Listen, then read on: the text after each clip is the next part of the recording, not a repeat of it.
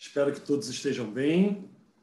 Estamos aqui hoje, mais uma edição do Teaços.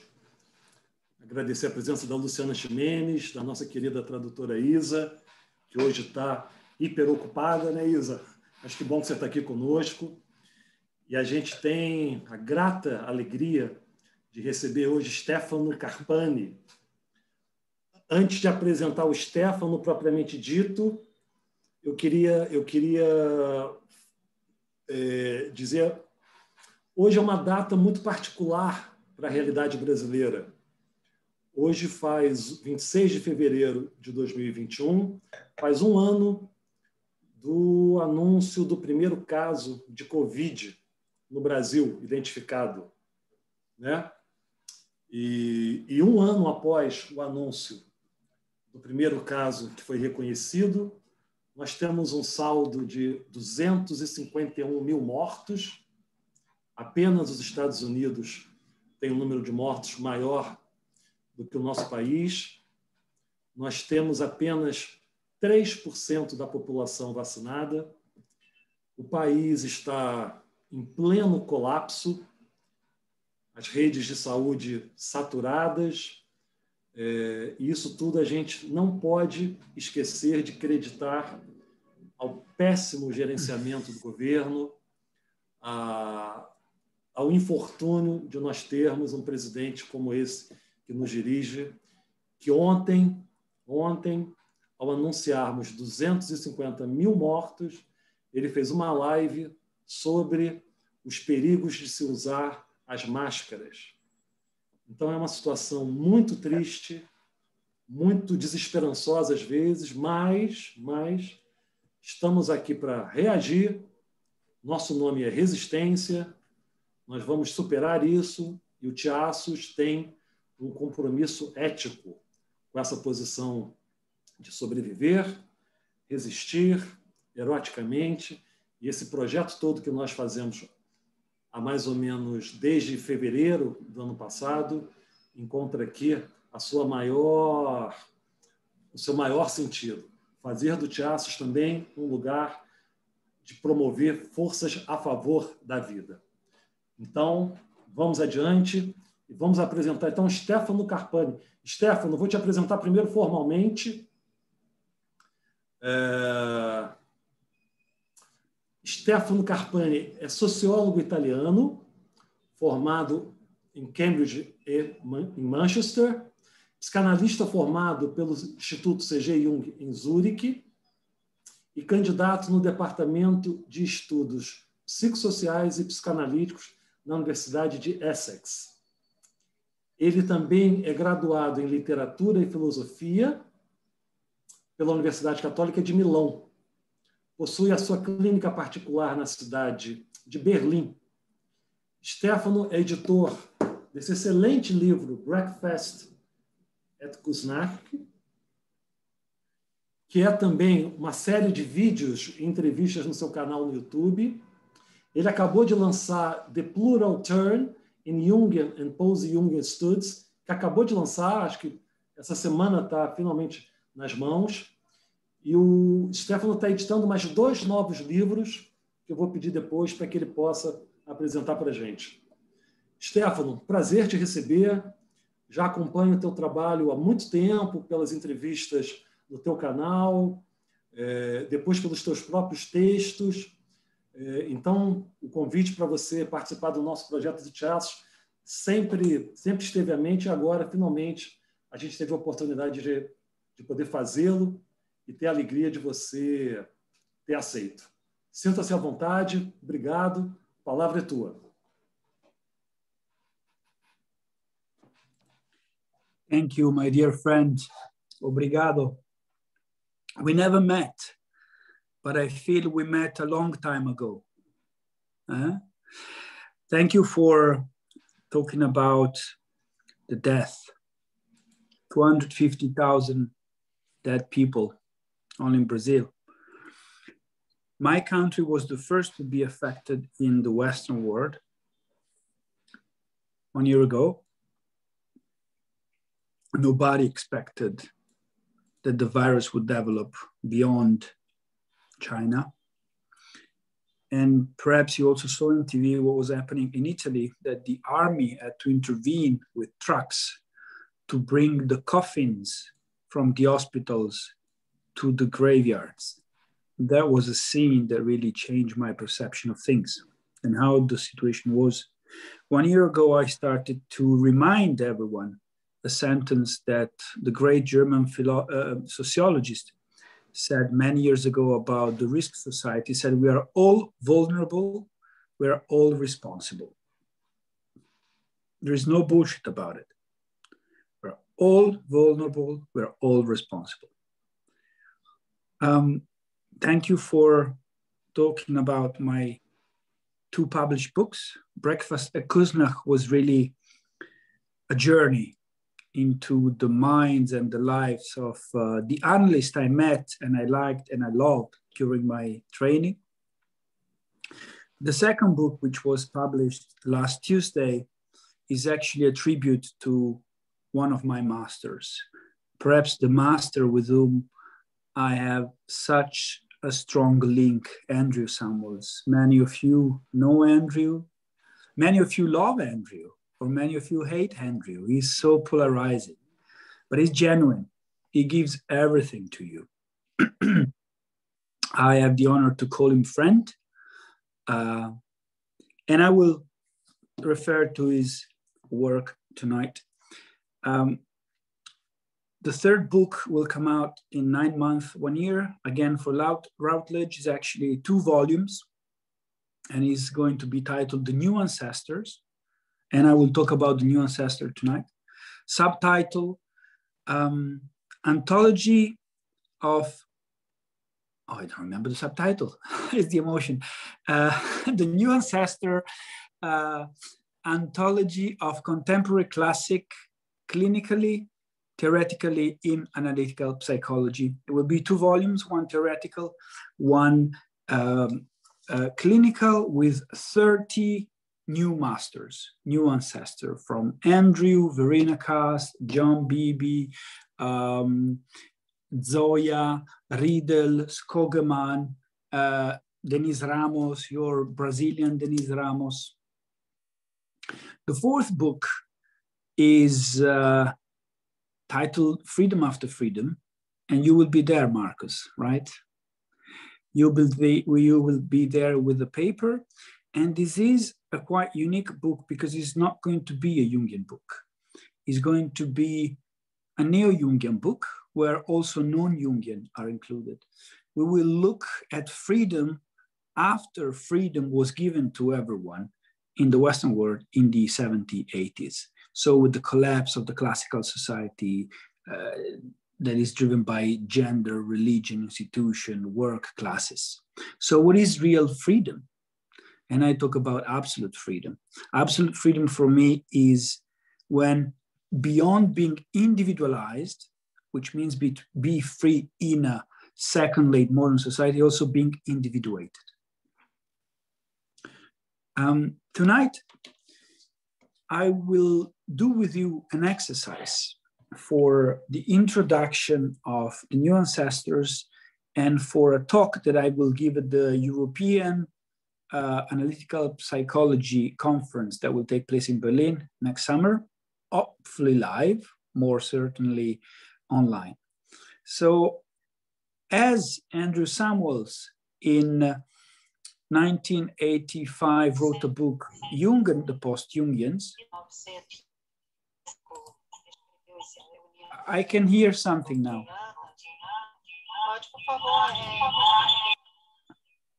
Somebody open the mic. Yeah, thank you. As Andrew Samuel wrote a book titled Jung and the Post-Jungians, tonight I take the freedom to call this lecture seminar Jung and the neo-Jungians.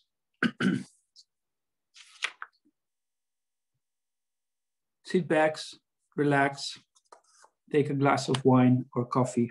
I will talk for half an hour or a bit more. Who exactly are today's Jungian ancestors? Asked Andrew Samuel when endorsing my book titled Breakfast at Kuznach.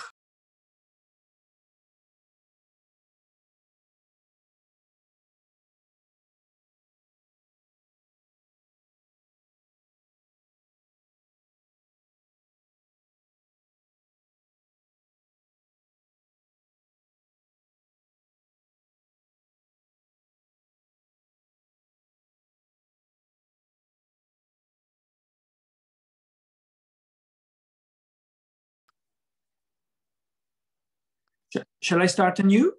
Because there was something happened on the video. Okay. I think someone clicked where was not supposed to be clicked. Who exactly are today's Jungian ancestors? Asked Andrew Samuels when endorsing my book titled Breakfast at Küsnacht. Not really Jung, von Franz, Tony Wolff, Neumann, Jacobi, Hillman, Foreman, he answered, and continued. Well, of course, we all read them, but ancestors change.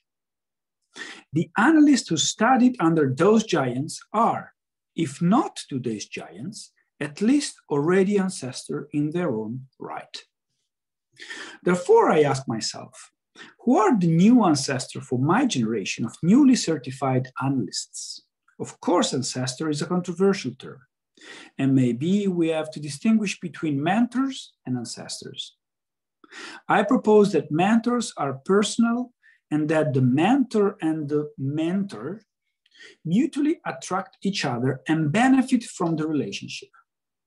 Without this precondition, there is no mentor-mentor relationship. Take, for example, Plato and Socrates, and Jung and Freud, which was certainly a mentoring relationship while it lasted and became for Jung an ancestral relationship only after Freud's death. Very important. Therefore, ancestors, I propose, are collective and belong to the whole community, family. Aren't we Jungians a family? You cannot choose an ancestor, right? It is there. But when talking about ancestor, we have to be careful. Because if we follow the Cambridge Dictionary, never the Oxford Dictionary, the Cambridge Dictionary, we find that an ancestor is a person related to you who lived a long time ago. I prefer the version from the Collins Dictionary, which is anyhow better than the Oxford Dictionary. Your ancestors are the people from whom you descend, or you are descended. And there is no doubt that although our daily lives are so different from those of our ancestors, we could trace our ancestor back a few hundred years. This is exactly what I'm trying to do with this lecture and with the introduction of my book. Synonymous to these are the concept of forefather, foremother, predecessor, precursor, and forerunner. Someone who was there before you and had an influence on you and who you have become.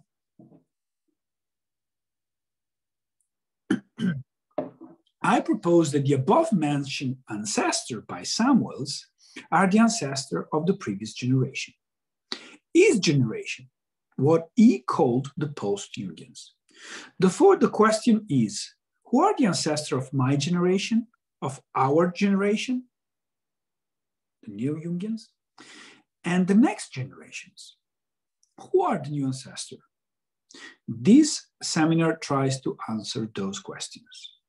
And hopefully, this will serve as a guideline for those adventuring this field, looking for the new ancestor, as well as to serve future generations of Jungians, analysts, scholars, historians, and students. My book, The New Ancestor, also plays a role in expanding current discussion on Jung, the post-Jungians, and contemporary analytical psychology studies, and some of the important issues addressed by it. Furthermore, the book constitutes recognition to the generation of the post-Jungians that shaped analytical psychology in the past 25-30 years.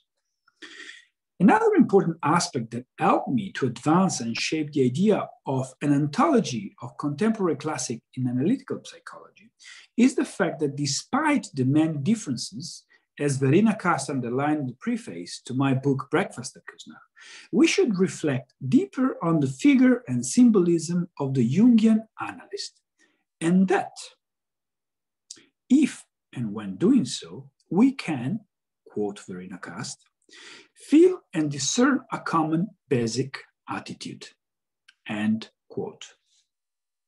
I believe there is a truth in what Verena stated. Therefore, there is a common basic attitude as well as an heterogeneous one.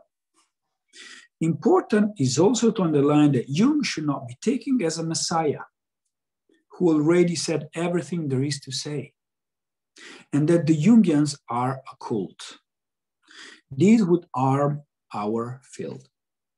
Apart from celebrating new ancestors within analytical psychology, this book and this lecture tonight wishes to bring a finalistic look at the future and ask, what is the task of my generation? Which is the agenda 2050 for analytical psychology? I feel the answer lies in the following 5 steps. 1. For a Jungian psychosocial relational model. 2.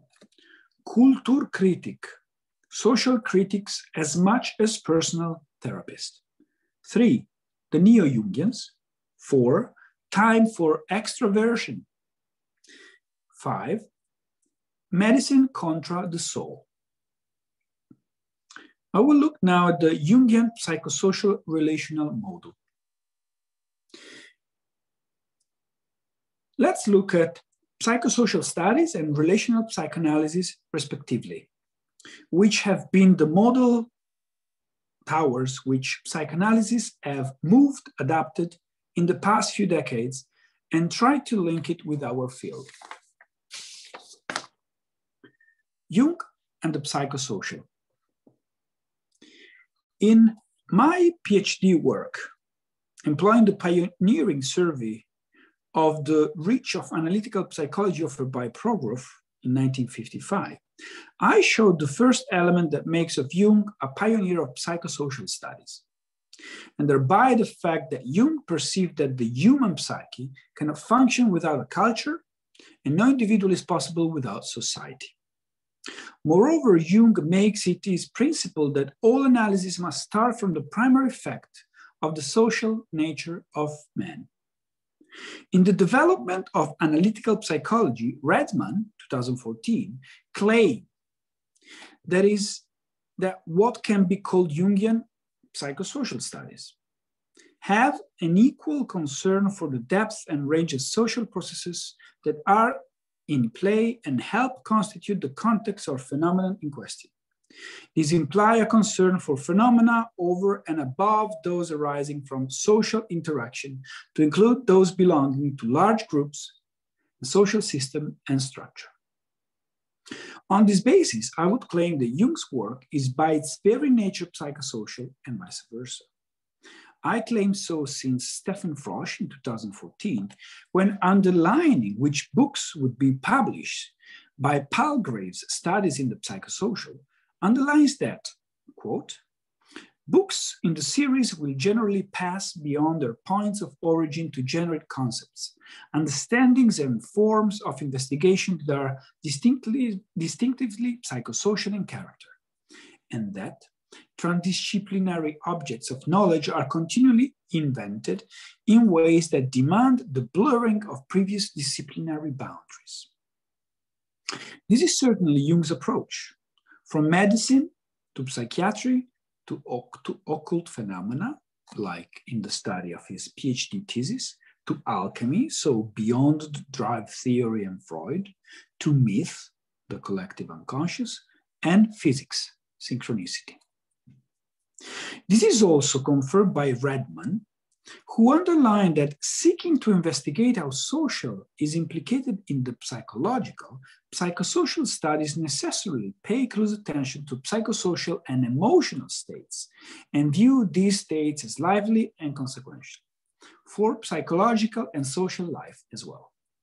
Furthermore, Frosch underlines that psychosocial studies, quote, draws heavily on psychoanalytic studies, but also on various models of social and political theory.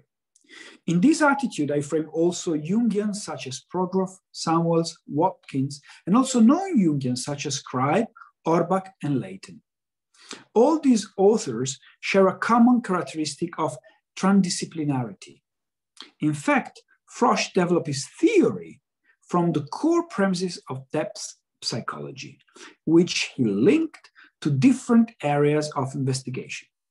sometimes giving the impression that his work was about religion or anthropology, ethnology, philosophy, etc., rather than psychology. Interestingly, both contemporary psychosocial studies and Jung's method of cross-disciplinary survey dovetail with what Freud suggested in 1926. He wrote, "A college of psychoanalysis, much would have to be taught in it, which is also taught by the medical faculty, alongside branches of knowledge which are remote from medicine, such as the history of civilization, mythology, the psychology of religion, the science of literature. I would add that if we add ethnology, anthropology, and alchemy, among other Jung's interests, and take Jung's view that all these apply to analytical psychology, we describe the usual curriculum of the Carl Gustav Jung Institute in Zurich since 1948. Now let's look at Jung and relational psychoanalysis. As Lou Aron noted, relational psychoanalysis emerged in the context of early 1980s American psychoanalysis and now, quotes, operates as a shared subculture that, as stuck deep common chords among current clinical practitioners and theorists. Relational psychoanalysis developed thanks to the pioneering effort of psychoanalyst Stephen Mitchell, who died too young, age 55. Stephen Mitchell, supported by Robert Stolarov, Jay Greenberg, and Aron himself. The contributing factors to its development were A, the influence of the interpersonal psychoanalysis of Harry Stack Sullivan, Erich Fromm, and Clara Thompson from the 30s and 40s. B, object relation theory and the works of Fairbairn, Winnicott, and Bowlby from the 70s. C, cohort self-psychology of the late 70s. D, American psychoanalytic feminism and feminist psychoanalysis, including the work of Jessica Benjamin and social criticism of the late 70s and early 80s. It was in this landscape that, as Aron noted, Greenberg and Mitchell coined the term relational in 1983 to bridge the various strands of psychoanalysis current at that time, which included interpersonal relation, object relation, self-psychology, social constructivism, psychoanalytic hermeneutics, and gender theorizing. From this standpoint, Greenberg and Mitchell work on a model that would, 1, provide an alternative understanding to classical drive theory. 2, generate new understanding of precisely the phenomena that drive theorists have traditionally regarded as fundamental: the body, sexuality, pleasure, aggression, constructionality, the patient-free association. 3, argue that mind occurs in me-you patterns, see Sullivan, and that the analyst is merely a participant observer embedded in the transference-countertransference matrix. 4, build on Winnicott's statement that there is no such a thing as an infant, only the infant-mother unit. 5, emphasize the emergence of what Ogden calls the intersubjective analytic third when speaking of two-person psychology. Del Lowenthal in 2014 highlighted, quote, the widespread realization that the therapy relationship runs in both directions, is mutual, and involves the whole person of the practitioner, end of quote, adding that the relational is most apparent in Freud, Klein, and object relation theories, as well as Jung. Thus, Del Lowenthal reminds us that of the mounting research evidence that the analytic relationship is a crucial factor in successful psychological therapy, And in asking why this is the case, he refers to Argaden and Schwartz describing of relational psychoanalysis. Emphasize the centrality of the relationship, emphasize that therapy involves a bidirectional process, emphasize that therapy involves both the vulnerability of the therapist and the patient. I really hate the word client. Patient from pathos, from emotions. Emphasize the use of countertransference in thoughtful disclosure and collaborative dialogue. Emphasize the co-construction and multiplicity of meaning. As noted by my dear mentor and friend Andrew Samuel in 2012, although unpublished, Jung asserted that since analysis was dialectical, invoked mutual transformation through the therapeutic relationship, its methods was necessarily dialogic and would have to include the emotionally charged interaction between therapist and patient. Samuels also notes that analysis, according to Jung, is, quote, an encounter between two psychic wholes in which knowledge is used only as a tool. Therefore, with Sullivan's idea, quote, that mind always emerges and develops contextually in the interpersonal field. And with Greenberg and Mitchell's assertion that, quote, there is no such a thing as either the patient or the analyst, only the patient-analyst unit. Additional reason why Jung should be considered a relational ante litteram, point 1 and 2, is that Jung, together with Alfred Adler, realized the need to move beyond Freud's drive theory and sought an alternative in which Freud's drive theory and sexuality, Adler's inferiority and compensation, and Jung's symbolic life and spirituality could coexist. Such an approach would, as Ahrens underlines, examine issues of sex and gender, which in drive theory, with its fixated or fixed attitudes towards sexuality and aggression, are obscure with regard to how they take in meaning of the relational context. I think most of the analysis represented by essays in those two volumes, my volume of The New Ancestor, would agree on this view. I should mention here that on my own Jungian relational psychosocial model is based on the following 9 pillars. 1, it connects theory and clinical work, therefore helping to prove the accuracy and the efficacy of analytical work with patients. 2, it is transdisciplinary. 3, it is pluralistic, as underlined by Andrew Samuels, and demonstrates an attitude of inclusion to replace the split and separation typical of the history of psychoanalysis. 4, it starts, as Susie Orbach underlined in 2014, it starts from the premise that the individual is born into a set of social and psychological circumstances. 5, as Frosch underlined in 2014, it investigates the ways in which psychic and social processes demand to be understood as always implicated in each other. 6, again, with Frosch, it has an emphasis on affect, the irrational and unconscious processes often but not necessarily understood psychoanalytically. And this is amazing, amazing. Not necessarily understood psychoanalytically. Don't we all often analyze everything only psychoanalytically? This is a reminder that we are also humans.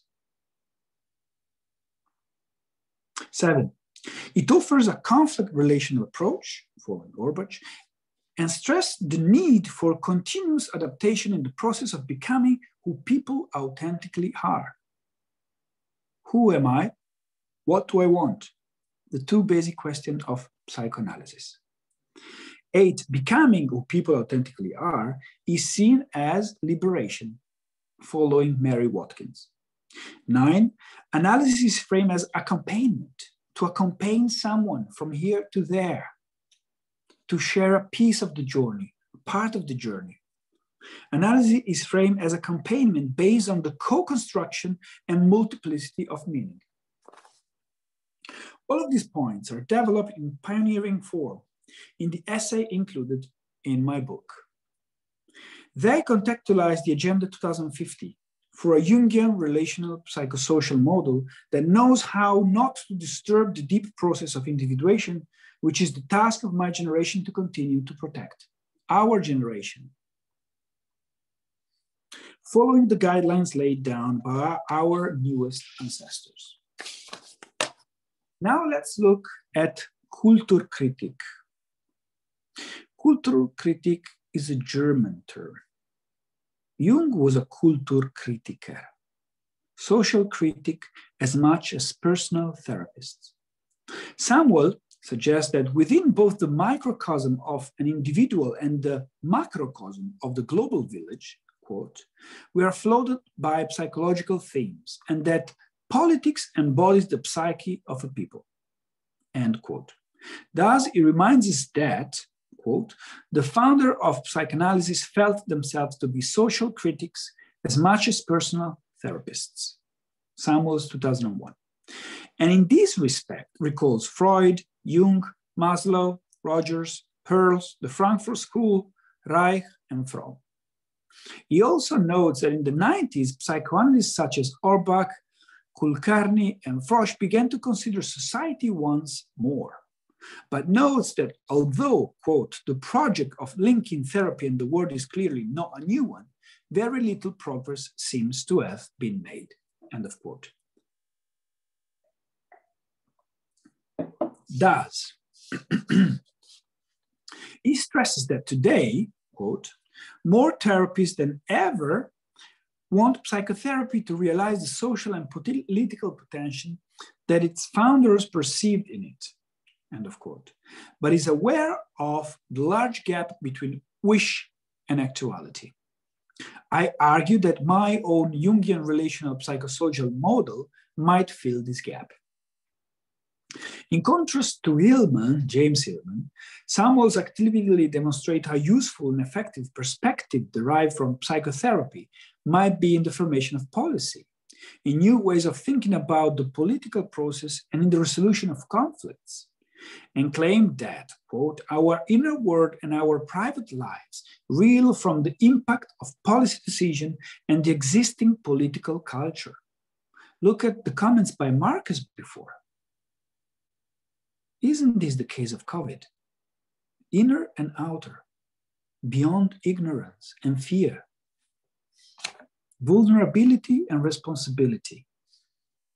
In considering why policy committees do not include psychotherapists, Samuels notes that, quote, you would expect to find therapists having views to offer on social issues that involve personal reactions. This is Samuel's most innovative aspect, to see psychoanalysts as well as individuals as activists with a fundamental role to play within society. I propose that we should work both within and outside of the consulting room, as we're doing now, although I suppose we are mainly Jungians and psychoanalysts and therapists, we should really get the fuck out of the consulting room. Isa, did you translate me correctly? Get the fuck out of the consulting room. Not to go to the beach because it's the best season in Brazil, but to work. Propose that we should work both within and outside of the consulting room as a successful consultant for politicians, organizations, activist groups, etc., and also to regain the quid we inherited, although didn't enact, of the founder of psychoanalysis, social critics and personal therapists. Thiassos is this: becoming again and a new Kulturkritik. We might be able to continue to play or to play anew a role in the development of 21st century societies. Finally, we get to the neo-Jungians. The neo-Jungians are the third generation of Jungians, being the first generation between 1961, when Jung died, and 1985, called either the Zurich School, the Classical School by Samuel. I like to call them the Orthodox Jungians. And the second generation between 85 and 2011, when Hillman died, called by Andrew the post-Jungians. The neo-Jungians is a term I coined recently, employ Jung in a new fashion, along with other schools and tradition of psychoanalysis and beyond psychoanalysis, as the relational school suggests, which mutually contaminate and enrich each other. The neo-Jungians, encompassing eclecticism and integration, aims to restore and enhance Jung's work and analytical psychology at the core of depth psychology by studying the psyche as plural. This new approach is constituted by a heterogeneous, international and multicultural group of scholars who, on the one hand, base their work on the teachings of Jung, of course, the post-Jungians, of course, while on the other hand, have opened their investigation beyond analytical psychology. Beyond analytical psychology. I conducted my training at the Carl Gustav Jung Institute in parallel with my PhD. At the Carl Gustav Jung Institute in Zurich, I learned about Jung and the post-Jungians. During my PhD, I went beyond the Jungians. Susie Orbach, Lynn Layton, Jessica Benjamin, Frosch, Craig, Freud. We are all Freudians with distinctions, but we are all Freudians. Therefore, the neo-Jungians are able to balance the teaching of Jung and the post-Jungians with those teachings coming from other schools and tradition, both within and beyond psychoanalysis, in a mutual and plural enriching exchange. In fact, contemporary neo-Jungians can be linked, although not limited, to relational and post-relational psychoanalysis, feminist psychoanalysis, the intersubjective approach, psychosocial studies, and cultural studies, to name a few. The neo-Jungians look at psychoanalysis as follows. One,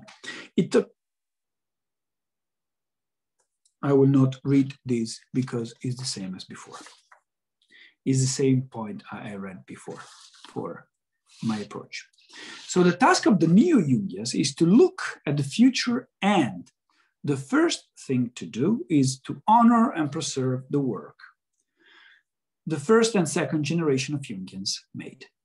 The neo-Jungians find in the aforementioned Jungian psychosocial relational model their frame of reference. Thus, there are many ways to be Jungian or to be a Jungian. And this is very good news. It signifies that analytical psychology is alive and reflects the continuing interest in, as well as perhaps even rejuvenation of Jung's theory at the beginning of the 21st century. Now I would like to look at extroversion and introversion. Extroversion is not superficial. Jungians mainly stress introversion in their clinical writings. And this has not always been helpful outside our circles.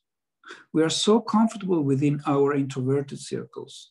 In my praxis, in my library, in my room, with my books, with my one-to-one patient, maximum with a couple. I hope that in the next 30 years, some of us, the most extroverted one perhaps, will be able to influence society as culture critic outside our usual circles, presenting our work at non-Jungian and non-psychoanalytical conferences.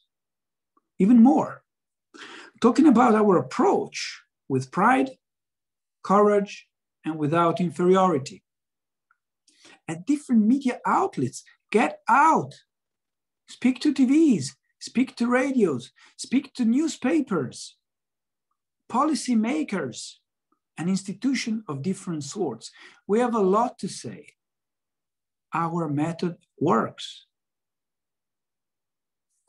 Becoming extroverted would be the most innovative aspect. Therefore, following Samuels, who is pretty much extroverted, would mean to see psychoanalysts as well as individuals as activists with a fundamental role to play within society. Talking about politics in the consultant room was taboo, was forbidden. Haven't we all, with our patient, talked about politics and COVID in the last 12 months? How do you feel about that? What was the outcome of that conversation? If taken seriously and respectfully, it helps the conversation. We don't have to agree on politics, but politics is all around us. Marcus' opening statement was a political statement. I'm reaching the end of my reading. And I would like to look at two very important aspects for our profession. Medicine contra the soul. Another point which is of fundamental importance is about training analysis and who and how is to be admitted to train within Jungian Institute around the world. Hillman in 2011,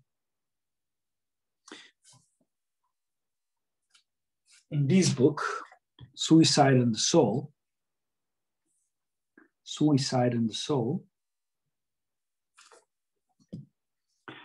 underlines that, quote, it is up to each individual involved in the analysis to defend their own experience, the symptoms, the suffering, the neurosis, and also the invisible positive results, in front of a world that gives no credit to these things. Powerful. And he continues, quote, the soul can return to being a reality only if it has the courage to take it as the reality before its life, to take sides with it instead of just believing in its existence, end of quote. On this regard, as word in favor of the model carried at the Carl Gustav Jung Institute in Zurich, where, as tradition, non-medical doctors, myself, non-psychologist, myself, can participate in the training. I am convinced that this approach is the best because it was the original approach before politics stepped in, before the mental health stepped in and decided that only medical doctors and psychologists should do therapy. Well, we don't do therapy, actually. We do something else, and I will get to it now. I'm convinced that this approach is the best and that it must be implemented globally. Globally. It follows that the title of doctor, medical doctor, and psychologist is removed as a criterion for admission. This is because the approach of medicine and psychology, as Hillman suggests, has nothing to do with the work of the soul, with working with the soul. While the analysis aims to facilitate the flow and to reconnect the symbolic fragments in a mythical configuration. In a mythical configuration. Hillman. And it is no coincidence that among the best analysts are non-medical doctors or non-psychologists. Ingrid Riedel, Andrew Samuels, Luigi Zoya. Do you want me to continue?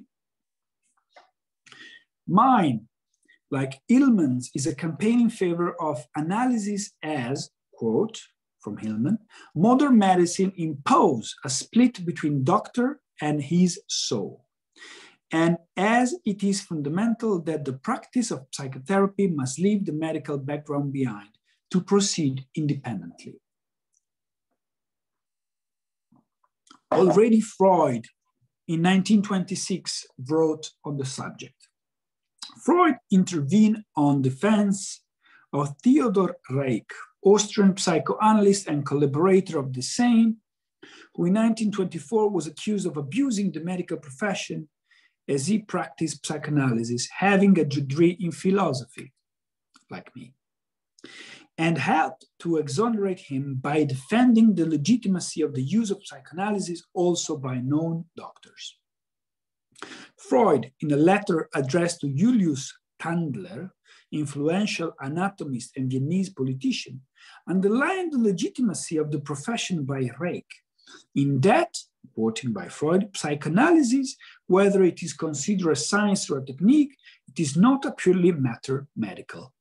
And secondly, it is not taught to medical students at university. Hillman underlines, quote, Freud soon realized that it was necessary to partially abandon medicine because the analyst does not physically examine his patient, does not prescribe him medicine for organic disorder, he refers it or them to others. In the analyst office, there is no medical devices. You don't see white coats and black briefcase. Then Hillman points out that, quote, Freud fears have come true. Freudian analysis has become the handmaid of psychiatry, end of quote. And that, quote, Freudian therapy becomes acceptable by medicine, end of quote, as a natural science. In fact, most MDs, psychiatrists, and psychologists has not been analyzed. In fact, most MDs, psychiatrists, and psychologists have not been analyzed. They have never been in training analysis. So, I propose that the degree in medicine or psychology are not the prerogative to access psychoanalytical training, but that the criteria enforced at the Carl Gustav Jung Institute in Zurich should be adopted. 1, candidates to write a 10-page autobiography, as transparent as possible, as true as possible. 2, once admitted to interviews, go through 6 interviews with accredited analysts. Once admitted to the training, going through at least 300 hours of training analysis, parallel during the second half of the training by 300 hours of individual and group supervision. And, very important, as an antidromia, having clinical cases, clinical hours, and internship in psychiatric institution with good psychiatric teachers as an antidromia. In conclusion, following Andrew Samuels' proposal at the 4th Analysis and Activism Conference held in San Francisco in October 2020, I agree that training to be truly egalitarian should not require a master's degree, not even a bachelor degree. Candidates should be interviewed anonymously and accepted on the basis of the fulfillment of the above mentioned requirements and their willingness to train, which means learning the theoretical aspect of this profession and to undergo self-analysis to become a Jungian psychoanalyst. Thank you very much. Obrigado, Stefano. Ótimas questões para a gente discutir, para a gente poder pensar junto. Vamos abrir para as perguntas, sempre obedecendo ao nosso método de que coloque o nome no chat, eu chamo e a pessoa faz a pergunta. Stefano, vou começar com duas questões para você.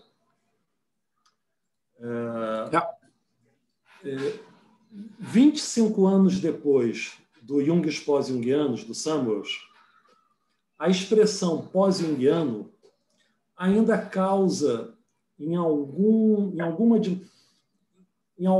nível da comunidade junguiana, uma espécie de preconceito, causa uma espécie de rejeição e recusa. Esse é um sentimento que me parece ainda vivo, particularmente na fantasia de que o prefixo pós indique uma superação ou uma declaração de anacronismo das ideias de Jung, que me parece que é uma interpretação equivocada, errônea. Você acha que a expressão neo-Jungianos pode ser uma tentativa, vai ser alvo desse mesmo preconceito? Uma primeira questão que eu gostaria de colocar para você.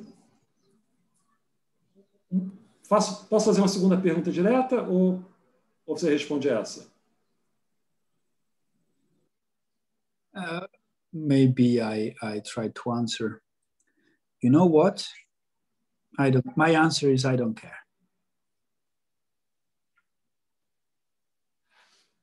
Let people speak, let people debate about it.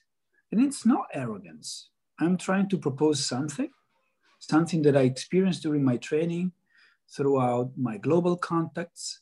I love to speak to so many ancestors, to so many senior analysts.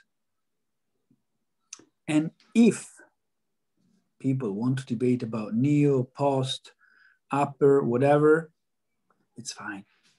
What is important is that we talk about what is analytical psychology right now and what we want analytical psychology to be in 2050. We need to have an agenda. And our generation, me, Marcus, Luciana, we are the next generation.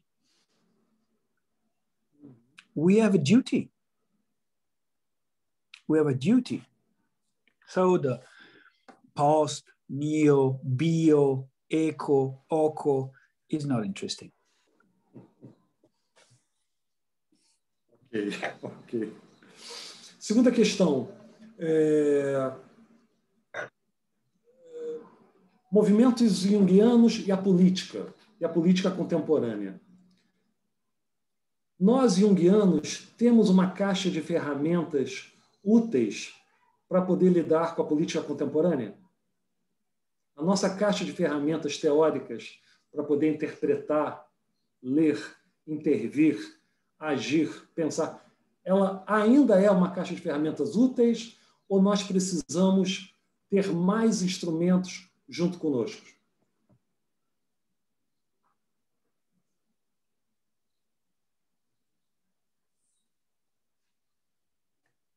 Well, you know, if we take an example or metaphor from technology develops, you know. So if you, in the 1920s, you had an excavator, now you would have a more modern excavator. But this is the history, the literature, psychoanalytical literature, and beyond psychoanalytic literature of the past 100 years. Neuroscience, advancing philosophy, in history studies, in mathematics, yeah? The tools we have are good enough. But sometimes, as Jung said, if I have a patient with a sexual problem, I will use Freudian theory. If I have a patient with an inferiority complex, I will use Adlerian theory. If I see that the patient has a spiritual problem, I will use my own theory. We have to become adaptable. That's why I like to say we are all Freudians with distinctions, because we are. The more we know, the more tools we will be able to employ, but our are strong enough, are good enough. Look at politics. We can easily and actually, in a very positive way, apply Jung's psychodynamics. shadow, the anima, the animus, the self, the CG. Yeah. Umberto Eco, one of the most important semiotics researcher and writers, said, those that read no books only live their life. Those that read books live as many lives as the books they read. So let's use our tools, our literature, and be open, creative, flexible, not one-sided. That's why I think that psychosocial studies and relational psychoanalysis is very interesting. It's not the final step, but for now is a useful additional tool to what we have. And to be a Jungian is something special, because you cannot become a Jungian if you don't feel it. It's not like to become a psychiatrist and then maybe a Freudian, which is the common way. To be a Jungian is somehow a vocation.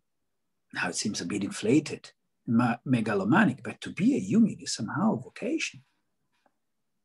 And the majority of Jungians have a huge mother complex, as Jung had, at least as in Zurich. I don't know you in Brazil. Tá ótimo. Vamos abrir para as perguntas. Gustavo Beck, começa com você, por favor. Gustavo. Tá aí?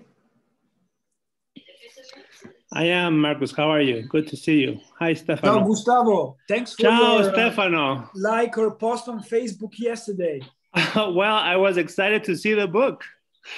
Congratulations. Congratulations. Thank you, my dear. And I have a question that kind of tortures me. And I've talked about this with Marcus and with several people in this room, actually. Because when you say this thing about sort of us having to have an agenda, no? And sort of, I think that excites me. No, I say, yes, let's have an agenda. But I think that, and I don't know if I've told you. I'm afraid of your question now. Yeah. I don't know if you know, but right now I'm training in Chicago to be an analyst. Mm-hmm. And my most dense torture in the training are the cultural and social differences. So for me, one of the issues institutionally in the Jungian world is that we use the word we, but that we is not a real we. So for example, like when I come here to Brazil, I feel a very different vibe or a very different atmosphere from when I attend I don't know, something in Chicago or from a European. And it is palpable, and it has to do with oppression, with difference in class, with economic differences. So how do you implement an agenda when there are such sort of marked differences in the members of the community, which I feel are unacknowledged? I agree. I was afraid because I thought you were going to say, how can you implement an agenda if you're a Jungian? Well, that's true. that's true as well. And that's true, but you know, the diamond, our own diamond, is an agenda itself. So perhaps analytical psychology has an agenda which is unconscious itself. And it's the development of the self of analytical psychology, which is unknown to the individuals, but is maybe unconsciously unknown to the collective. Having said this, let me give you an example. I'm Italian. I live in Berlin, where I conducted my training analysis, and I studied in Zurich. Someone again connected, I think. No, can you hear me now? Yeah. No, okay. I remember it was summer or autumn 2015 when in Europe there was the big refugee welcome crisis, Syrians marching through Greece, former Yugoslavia, Budapest, Hungary, Austria, Vienna, and then up to Germany. I was going to one of my first sessions with Dr. Langville, with the late Dr. Langville, and I was on the underground station, and a woman with a baby came into the wagon begging for money. No one gave her a cent, and even looked at her with strange eye. And I was like, what's going on? The Berliners are not like this usually. She was obviously from not Germany, possibly she was Syrian. A very decent woman who was asking for money in English. Good evening, my name is, could you please give me some money? I was touched by it, really touched. You know, the comment of Jungians in Zurich have a huge mother complex. At the next stop, this woman leaves the wagon, and a junkie that was for sure high, begged for money, selling newspaper as usual in Berlin, he got fucking money. I went to my analyst and I was really, really pissed off. And I told the story. And he looked at me, and this is the cultural complexes or the cultural differences. And he said, well, you see, in Germany, if you need money, you don't need to beg. You can go to the appropriate institutions and get help. For me, as an Italian, this was impossible, because in Italy, if you need money, where do you go? You beg. Yeah. But he was telling me this is Germany and there are other ways. I now know that. So I can understand you in Chicago training. It's a potpourri. But isn't this also a richness? Isn't this the way it could really be enriching for us? I think that the Jung Institute in Zurich, originally as it was set, is the only truly international institute in the world. People from everywhere go to Zurich to train. And this is very important. Then we go back home. We bring home a little bit of Zurich, a little bit of that Hogwarts Harry Potter magic. And then we meet at conferences. It was right what Verena said in the preface of my book, Breakfast at Kuznach, that there is a corpus of the Jungian analyst. And then there are so many differences. There are guys that are more orthodox. There are guys that are more archetypal. The Berliners are famous to be more Kleinians, and they're called Klungians from Klein and Jung. Agenda 25 is also provocation. It is not for me an agenda to run for president of the International Association in 10, 20 years, because I'm not good at that stuff. But I find that we are a precious institution, that society can benefit from us if we are courageous enough to get out of the fucking consulting room. So good luck in Chicago. You're in good hands with George.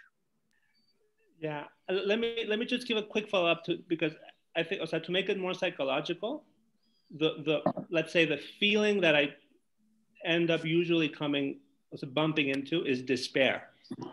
Like there is a feeling of despair that there is something intrinsic in the community that fights against the community. Yeah, exactly. Yeah, exactly. I mean, Isn't this in our blood, in our DNA? Yeah. This is the Freudian aspect, but also Jung's father complex, the authority complex.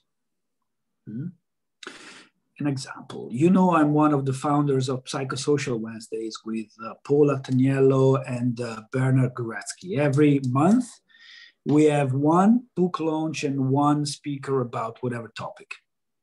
We love each other. We were about to break up 5 times in 6 months. We are Jungians.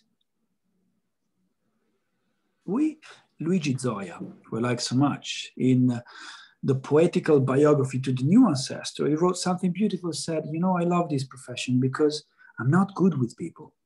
I'm good one-to-one. That's why, he says, perhaps I chose this profession. But our field is so heterogeneous. I understand your despair. And sometimes our colleagues in training or our colleagues are, but listen, we have to accept this in the plural way. Keep on with your despair. AC left us. He or she didn't like despair. Yeah, that's the only thing I have left. Obrigado, Gustavo. Grande abraço. Pessoal, várias perguntas. Vou pedir para que as pessoas sejam sucintas para dar tempo de todo mundo falar, tá? Não está em ordem aqui não, mas eu vou chamar as pessoas. Vamos lá. Cris Viana, por favor. Come on, you're Brazilian. We can go over the time. We have all the night and the afternoon, no? Or do you have to go to the beach? A praia está fechada. Só da janela. Ah. Vamos lá, Cris Viana. Tá aí, Cris? Tô, boa noite. Estão me ouvindo? Vamos. Boa noite, muito obrigada. Adorei tudo que eu ouvi. Aqui, infelizmente, cheguei atrasada. Não ouvi a fala do Marcos. Eu já vi que foi bem importante. Espero que fique gravado para poder recuperar depois. Stefano, porque eu venho de um outro lugar. Eu venho desse lugar para onde você quer levar as pessoas, ou está tentando levar as pessoas. Eu venho justamente da militância, das organizações sociais, da burocracia e do jornalismo.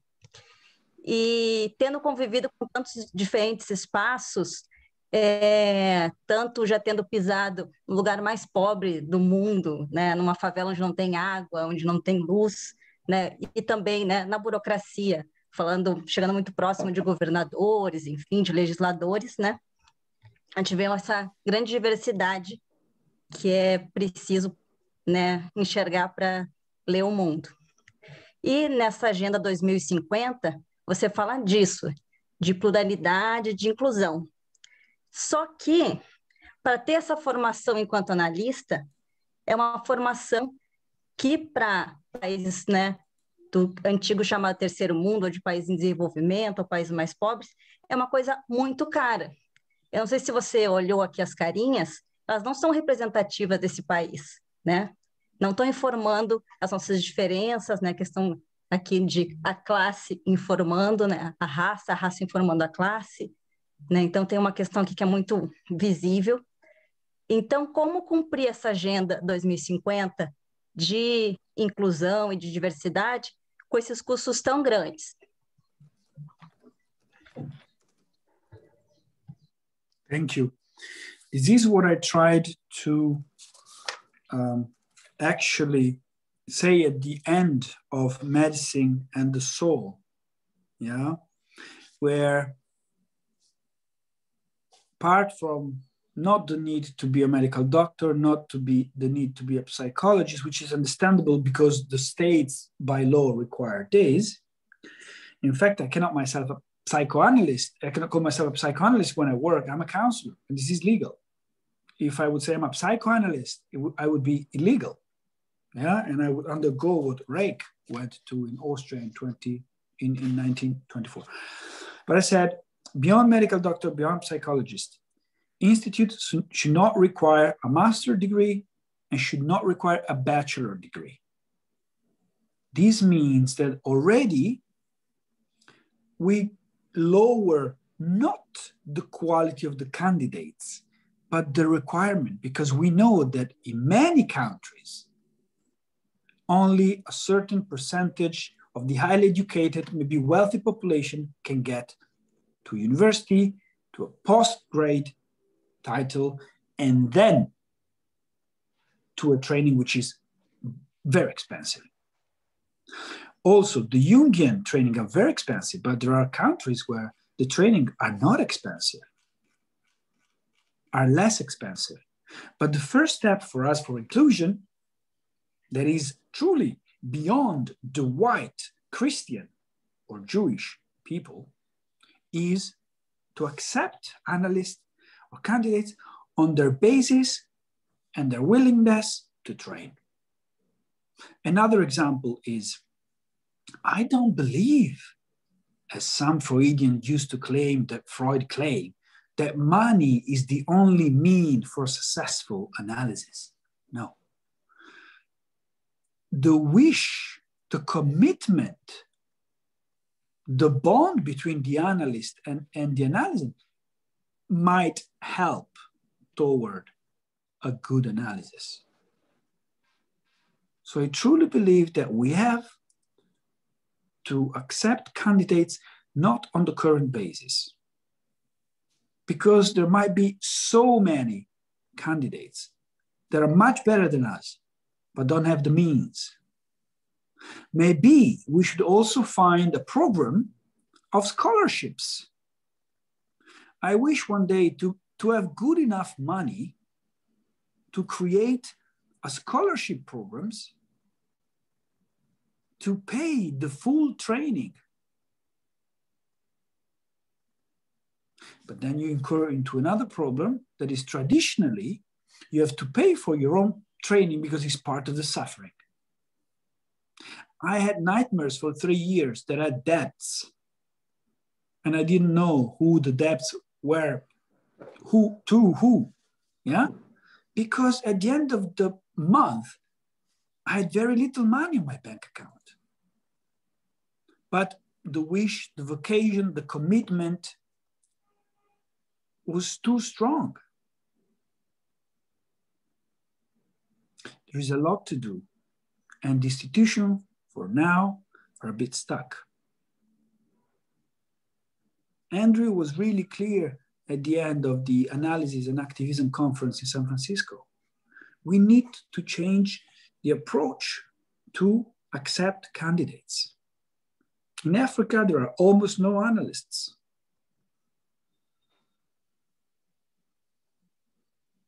Back to you. Marco, posso só dar uma informação para ele? Claro. Que com o salário mínimo brasileiro, você não paga sequer uma sessão semanal para cumprir as 300 horas da programação? Yeah, of course. You also, but you see, on that side, I like to follow what Karl Habram did in Berlin in the 20s. You know, the Berlin Polyclinic was called in West Berlin. For me, it was really innovative. He opened this polyclinic and he had many practitioners, including Melanie Klein, who was analyzed by Abram until he died. But he decided that the polyclinic had, let's say, 20 analysts. They all had to have certain amount of clients and do two things. Either have 1, 2, 3 sessions free of charge per week, or pay the money for these free sessions. I decided for myself, and I tell you something personal. My mom suffered of bipolarity since she was very young. She didn't have the money to pay the fucking analyst. And this affected my family. That's why I'm an analyst today. And that's why I have a range of prices. That's why sometimes I cannot do it with many because I have to pay my things. I don't charge. I have a young man, I don't charge. There is a woman, I charge very little. So we have to look into ourselves and decide what we want to do. Of course, we have our expenses, our praxis, our training is very expensive. But to be activist, an analyst and an activist is also to go in a direction that is good for you. And you know, actually these two analyses, the free of charge and the very little charge, are two of the best currently because the commitment is so strong.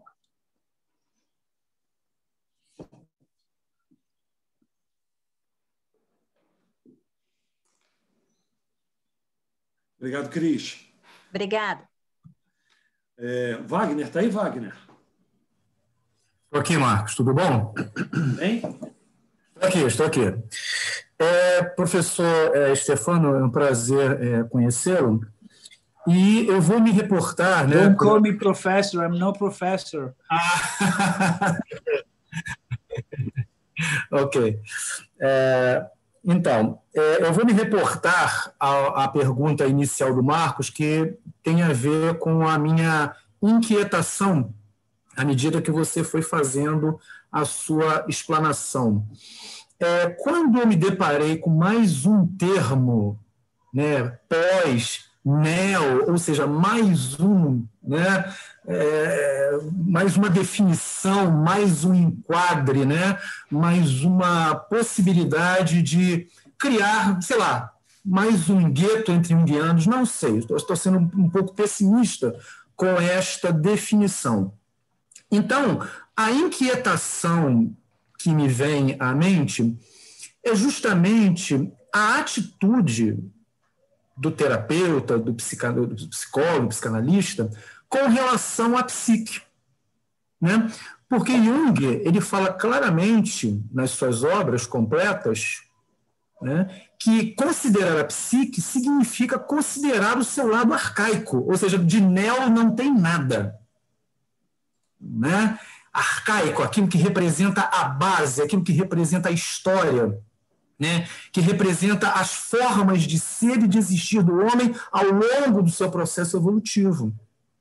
Então, o termo neo, serei bem honesto com você, me causou um certo desconforto por conta dessa explanação. Então, qual é a minha pergunta? Como é que você enxerga essa possibilidade de fugirmos ou até deixarmos perdido em algum lugar esse fundamento da psicologia analítica, que é justamente o de se relacionar com o arcaico, né? Com o antigo, com o defasado, com aquilo que está longe?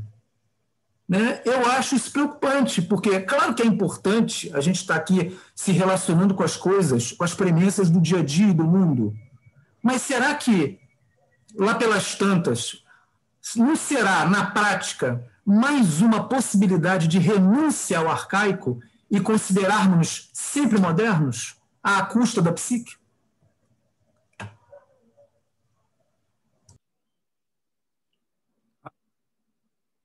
Absolutely.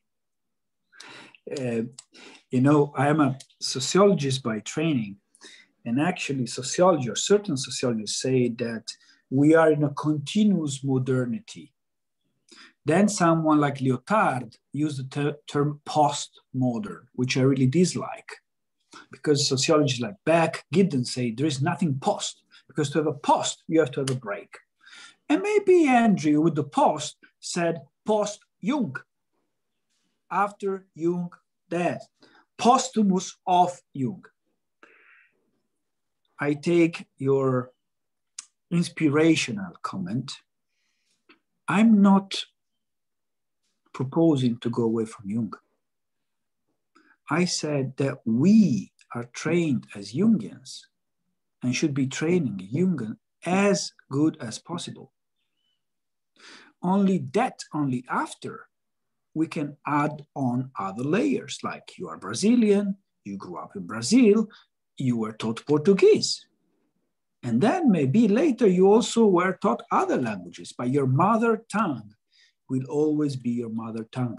Our mother tongue is analytical psychology. But to be blindfolded, like in BDSM sex, somebody likes it, somebody doesn't like it, you know? So we have to open up. Also, once upon a time, there was classicism.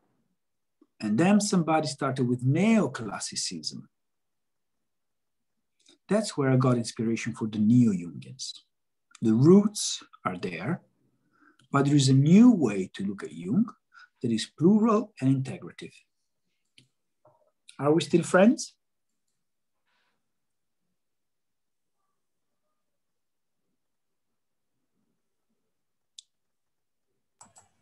Sim, mas assim, o ponto que eu entendi o que você falou, mas assim, claro que é importante essa abertura, claro que é importante, né, nós dialogarmos com aquilo que se apresenta como uma demanda do mundo contemporâneo? Sim. Em um momento, eu questionei isso, né? O meu desconforto, né, talvez seja o de como, né, os chamados neo-Jungianos, né, se relacionarão com a psique. De que forma essa relação se estabeleceria? Nós vamos ficar de costas para o arcaísmo do homem, para apenas o que não deixa de ser uma unilateralidade de qualquer forma, só olhar para frente, olhar para aquilo que está próximo. O atrás não é simplesmente um saudosismo, uma nostalgia, mas é considerar a base histórica do homem que fundamenta a psique. Pelo menos até onde eu entendo, Jung se colocou dessa forma. Né? Então, esse que é meu ponto fundamental. Olhar para frente, sim. Olhar o que está próximo, sim. Mas como ficar com as bases arcaicas da psique? Que elas continuam vigindo. Elas não ficaram para trás pelo fato de eu chamar, né, um novo grupo, a nova possibilidade de neo. Elas continuam existindo. Elas continuam atuando sobre o homem. Então, é essa a minha preocupação maior. De que maneira os neo-jungianos se relacionarão com a psique doravante a partir deste conceito. Obrigado.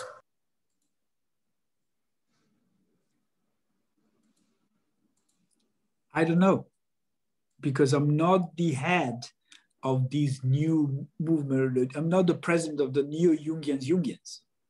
Perhaps I put my sociologist shirt and I realized that there are many Jungians that have a new neo approach. That's it. So, inshallah.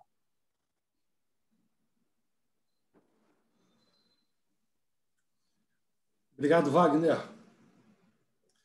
Luciana Ximenes, vamos?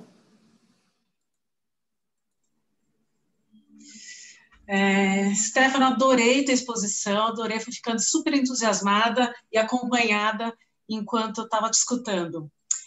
Eu queria te contar uma experiência que eu tive num coletivo, a Esteses, é um coletivo que eu participo e que traz temas contemporâneos. A gente sempre convida uma pessoa que não é da área psi e um psicólogo para falar de algum tema, né? E eu gostaria de contar uma experiência que eu tive, e daí, se você puder comentar, seria legal, e depois eu já vou emendar uma pergunta que eu tenho. A experiência foi a seguinte: numa determinada roda de conversa que a gente tinha planejado, eu não me lembro exatamente se era suicídio ou luto, nós fizemos essas duas rodas, uma pessoa, ao fazer a inscrição, me perguntou, mas vai ser uma roda psicológica ou uma roda política?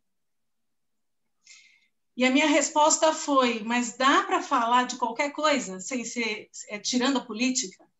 E eu acho que foi uma resposta horrorosa, porque a pessoa sumiu, nunca mais me respondeu e nunca mais se inscreveu em roda nenhuma, né? Então, essa é a historinha que eu queria que você comentasse. A pergunta que eu tenho, que eu já vou emendar para a gente não perder muito tempo, é a seguinte. Queria voltar para aquilo que você falou, da gente trazer temas contemporâneos, que não tem como a gente não trazer temas contemporâneos para as nossas sessões de análise. A pandemia, as eleições, essas coisas são ditas, né? E é óbvio que a gente não tem que colocar a nossa opinião pessoal, mas a gente precisa falar sobre esses assuntos. O que eu tenho como questão de fundo o primeiro que eu acho muito difícil, né, quando a gente se encontra com uma pessoa muito oposta a gente, um negacionista da pandemia, por exemplo, não transparecer que a gente discorda, né? E aí a minha questão é como é que a gente conseguiria lidar com isso sem abusar da transferência, né? Meio naquela linha do abuso de poder na psicoterapia. É meio por aí minha pergunta.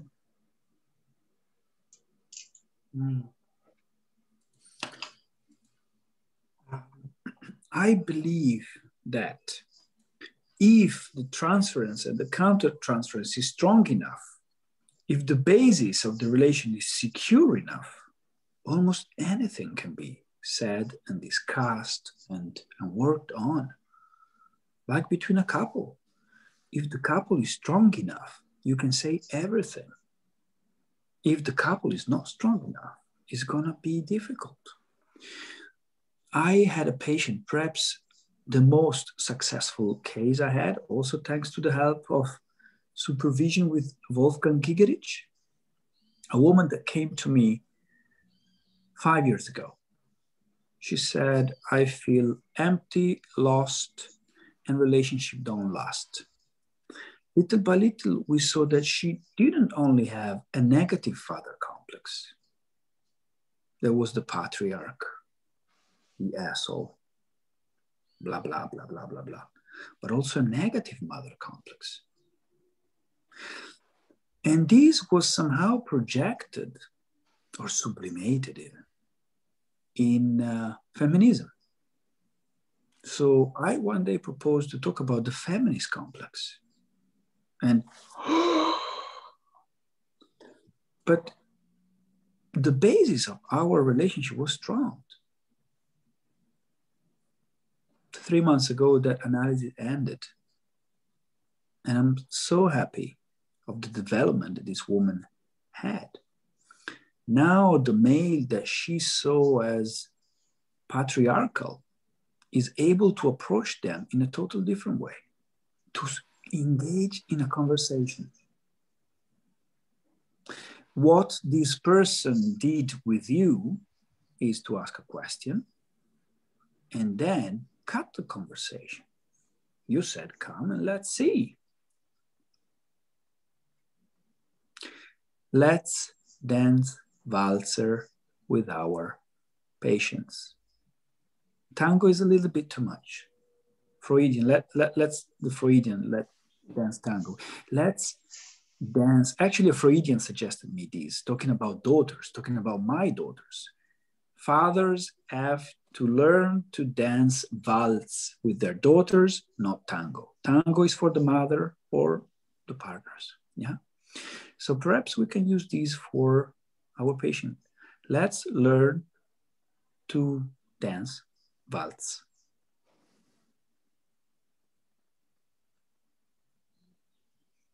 Malu left us. She doesn't like waltz.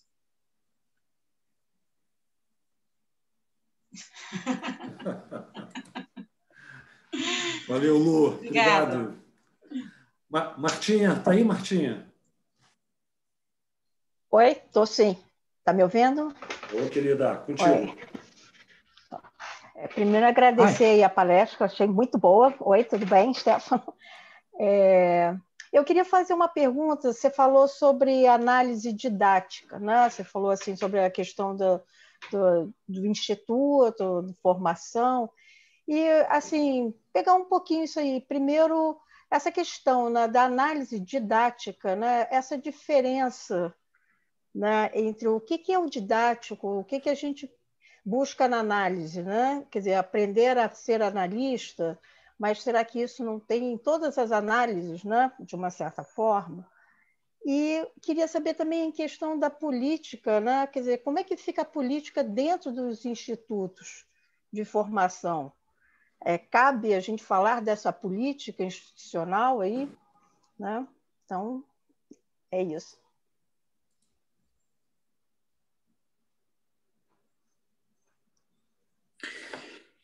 I'm not sure I entirely understand the question. You are asking me what is the training beyond the training? Metaphorically, metapsychically?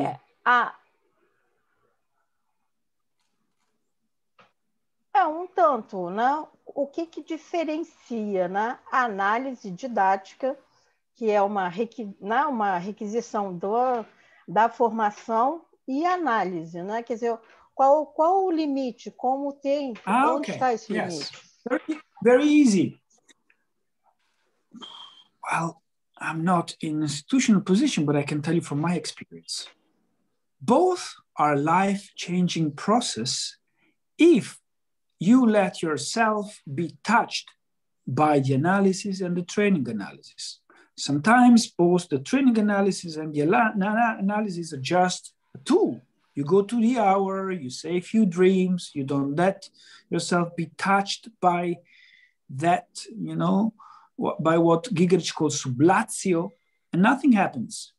For me, my first analysis was really a savior. My first analysis saved me. I was in a deep depression after my time at Cambridge, lost. And he saved my life and he put me back on track.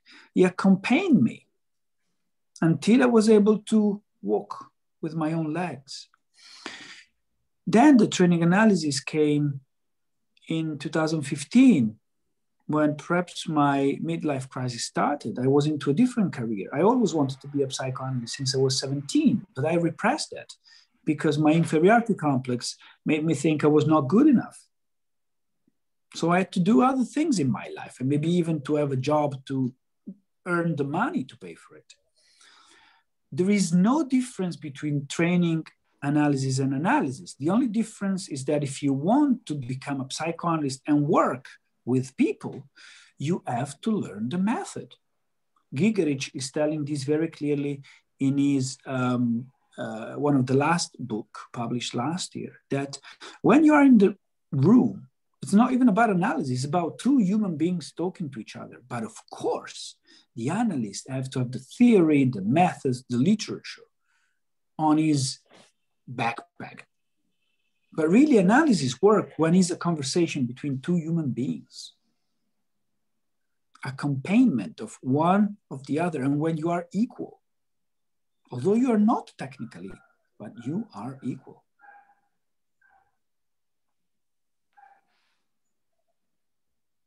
You go into analysis if your soul is in pain. If there is an inner pain that needs help. And there is no difference between analysis and training analysis. Mm-hmm.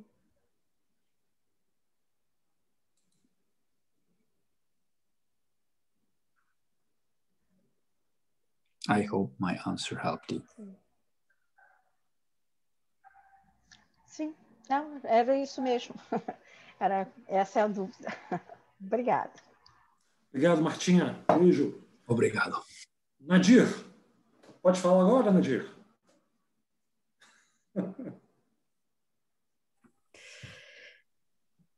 Oi, Stefano. Boa tarde, boa noite para você. Primeiro, eu queria te agradecer pela sua fala. Foi muito especial. Para mim, pelo menos, foi uma das palestras mais significativas desde que eu comecei a participar do teatro, e eu participo desde o início, o Marcos acho que sabe, né? Acompanho assiduamente. A tua fala me tocou muito, eu não sei nem se eu vou conseguir terminar eu de falar a minha aqui, porque eu estou realmente bastante emocionada, meu coração está batendo muito forte. Desde que você começou a falar, mais para o final, na hora que você atingiu um certo ponto, acho que você pegou meu complexo. Eu também tenho um complexo materno bastante forte, além de outros.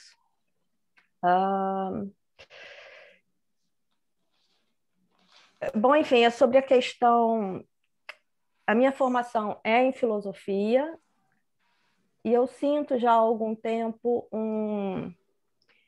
um certo, vou chamar de preconceito, eu não sei se é esse o nome correto, por eu não ter uma formação em psicologia.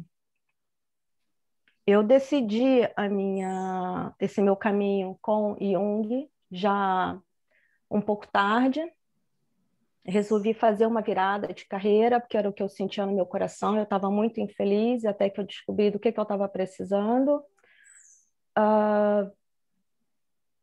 E o que eu percebo eu sigo tudo o que é necessário, eu acredito, eu faço supervisão já tem alguns anos, eu faço a minha análise pessoal, eu estudo bastante porque eu gosto, eu tenho um desejo enorme de me tornar analista, é como se eu precisasse, talvez por causa dos meus complexos, de legitimar o meu trabalho. E aqui no Brasil está sendo muito difícil conseguir isso. As portas não se abrem para quem não tem uma formação em psicologia. E, além disso, existe alguns colegas, um mês atrás, umas semanas atrás, não me lembro, surgiu esse assunto, e eu me senti eu me senti muito mal com o resultado da conversa que eu acho que eu mesmo puxei em um determinado ponto. O resultado dessa conversa foi que eu tive um sonho nessa noite. E no meu sonho, eu estava saindo em fuga de um lugar que estava desmoronando. E era um lugar que a saída era muito difícil, mas eu encontrei uma saída. E quando eu saí, no meio de um monte de pó, de entulho que estava caindo, o Lacan veio num carro em velocidade alta, freou no lugar onde eu estava e ele falou para mim: vem que eu te dou uma carona. Nesse momento, eu fiquei com muita dúvida do que fazer ali, né? Se eu entrava no carro ou se eu saía dali de uma outra forma. O sonho parou aí, eu nem entrei no carro e nem segui adiante, parou aí o sonho. Mas no dia seguinte eu decidi o meu caminho. E o meu caminho, eu acho que é me tornar uma neo-Jungiana. Eu não fazia ideia do que você ia falar hoje, por isso que eu tô até tremendo, e eu quero te agradecer muito, muito, mas assim, muito. Parece que você me colocou num lugar. Eu ganhei um lugar com a tua fala. Eu estudo Freud já tem bastante tempo não, há algum tempo, eu não sei quanto é bastante, que eu estudo bastante, porque eu percebi que só com a teoria junguiana eu não conseguiria atingir um bom trabalho, e aí eu comecei a me interessar por várias outras teorias. E eu tô indo, mas assim, o que eu queria te falar é que você me deu um lugar, e eu não tenho palavras para agradecer isso, sabe? Você me ajudou muito hoje. E com relação à questão do... Talvez eu pensei, talvez um dia eu tenha que dar um jeito de ir para Zurique, mas eu nesse momento eu não tenho recursos para sair do Brasil e ir para Zurique. É um sonho bacana, mas não tenho como. Daí como é que eu resolvi isso? Ouvi falar nessa mesma conversa, que foi um pouco constrangedora para mim, que Zurique tinha decidido não aceitar mais pessoas de outra formação e que era obrigado a ser psicólogo. E que eu falei, bom, será que isso aconteceu? Porque eu cheguei a baixar, a fazer o download do edital há 1 ano e meio atrás, 2 anos atrás, e eu vi que não era assim. Mas naquele dia ali, como eu fiquei sensibilizada, eu acabei acreditando que provavelmente Zurique tinha mudado de ideia e que tinha colocado isso como uma regra. Mas, de qualquer forma, eu não tenho como ir para Zurique, eu não tenho recursos para ir para Zurique.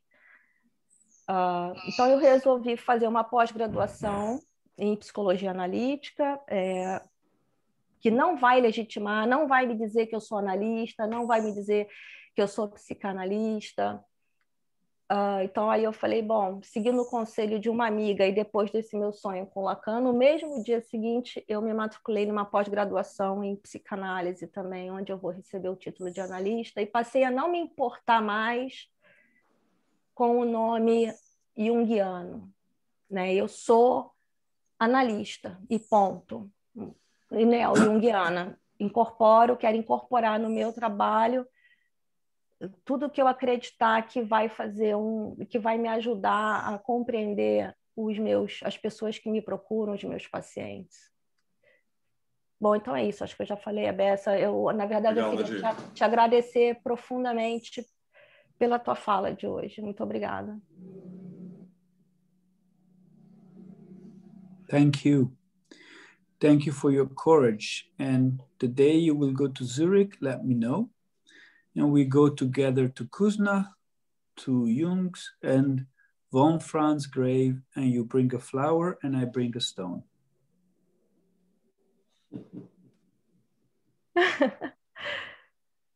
Thank you, Nadir. Obrigado, Nadir. Hugo, vamos lá, Hugo. Hello, Stefano. Good evening.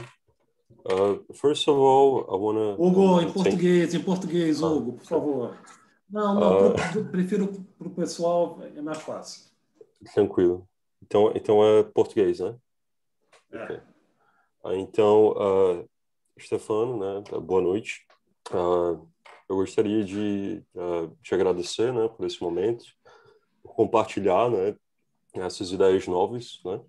Eu acho muito interessante e eu não tenho muito uma pergunta, né? Eu só queria dizer, sim, né, que é muito refrescante essa nova perspectiva e me traz muito esse sentido do símbolo, né, assim, da união, né?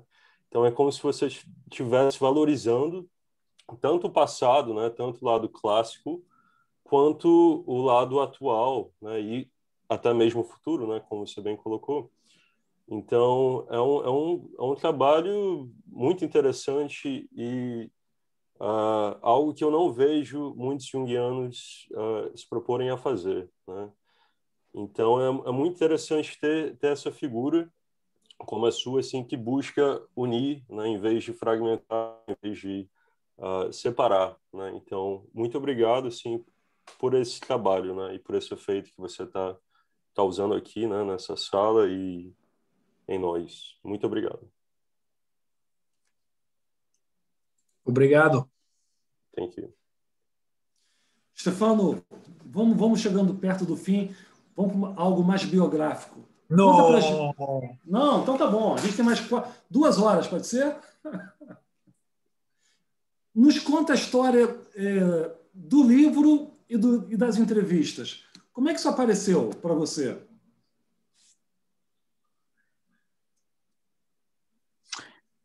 This I want to say also to Nadir.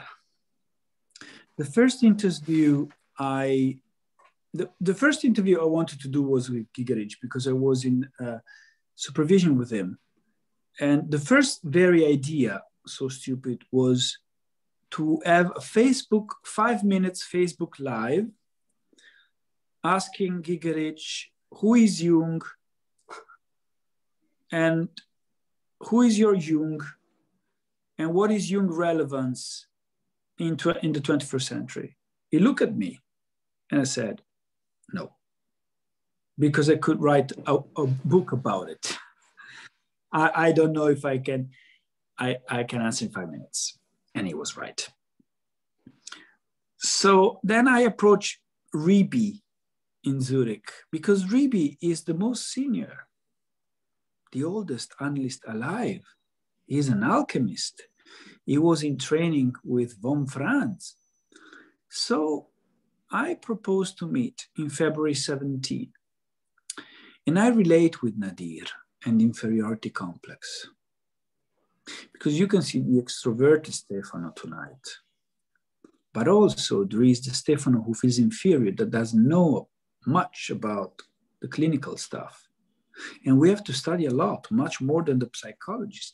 And my suggestion is do a very good clinical internship. Take supervisors that are psychiatrists and work on that until you feel confident. But then you will also realize that pathologizing doesn't help much. So Ribi agreed. I took the train from Küsnacht to Erlenbach. And I didn't know that Erlenbach, that is the next station from Zurich, has 2 stops. And obviously I got out at the wrong one. And I arrived 10 minutes late, sweating, running, my inferiority complex. So as soon as he opened the door, I apologized, this big man. I apologized and he said, come on, let's have coffee. I can smell your inferiority complex. And I thought, he's a fucking genius. He's telling me we are equals. Let's have coffee.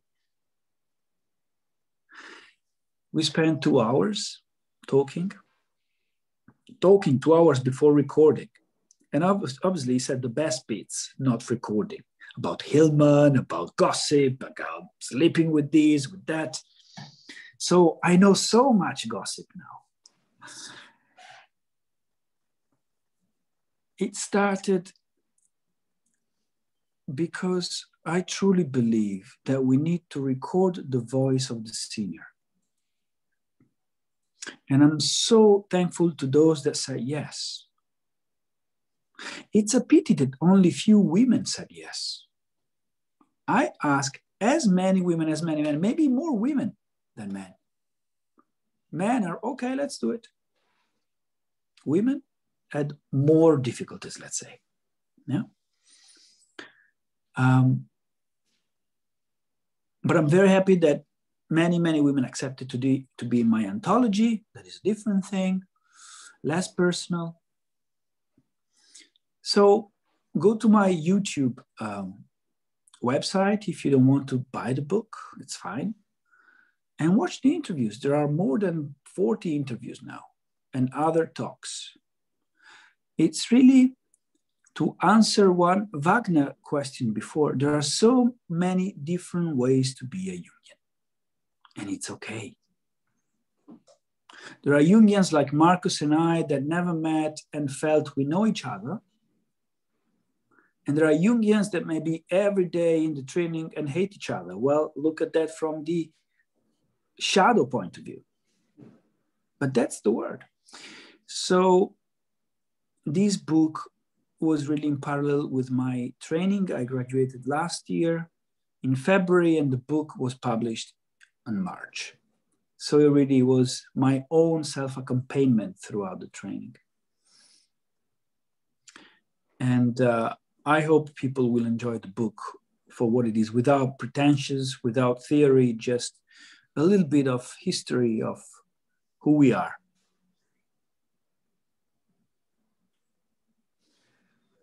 Nas entrevistas do vídeo do canal, você entrevistou um colega nosso, Roberto Gambini, um brasileiro. Como foi a tua experiência com ele?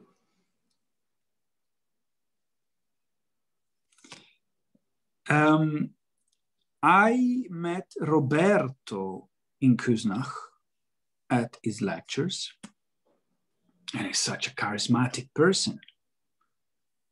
Plus, he's Italian, or his ancestors were Italian. So I spoke to him, we spoke in Italian, I said, listen, I'm doing this, what about doing it? And he said, yes, of course. And we did it. And it was very touching, especially because we recorded the interview in the very room where he discussed his thesis 30 years before, something like that. Yeah. Stefano, muito obrigado. Obrigado. Foi um prazer te receber. A gente podia ficar aqui conversando, abria 2 ou 3 garrafas de vinho. Let's do it again. My fee is the same. Vamos falar do próximo livro. Quando o próximo livro estiver nas mãos, a gente traz você de volta aqui. Mas olha, queria te agradecer pela tua disponibilidade, tua simpatia. Eu sou um admirador, confesso, do seu trabalho. Muito do Tiassos tem a ver com esse livro. Tiassos você é meu ancestral. Tiassos é um pouco filho do Breakfast. Então, é uma grande alegria receber você aqui. Obrigado pela tua presença. Cuide-se bem, espero que você fique bem e que a gente possa ter outras oportunidades. Um grande abraço. Thank you so much. You're doing such a great job. I'm not your ancestor, I'm your brother. And you are doing this every week, almost every week, with amazing people. Amazing people. I mean, thank you. Grande abraço, Stefano. See you hopefully next year in Buenos Aires. Com certeza. Tchau, bom fim de semana. Buonanotte, good night. Tchau. Pessoal, obrigado pela presença de mais um Tiassos, muito especial com a presença do Stefano. Fica o convite, então. Tiassos não para, semana que vem tem mais. E agora o Tiassos vai fazer uma incursão na Itália. As próximas 2 palestras são 2 analistas italianos, Riccardo Mondo e Luigi Turinese, 2 analistas da escola arquetípica, colaboradores do Hillman, trabalharam com Hillman, escreveram livros com Hillman. Então, a gente vai dar um pulinho na Europa, na Itália, e depois a gente volta. Tá bom? Semana que vem, sexta-feira, 4 horas, com o Riccardo Mondo.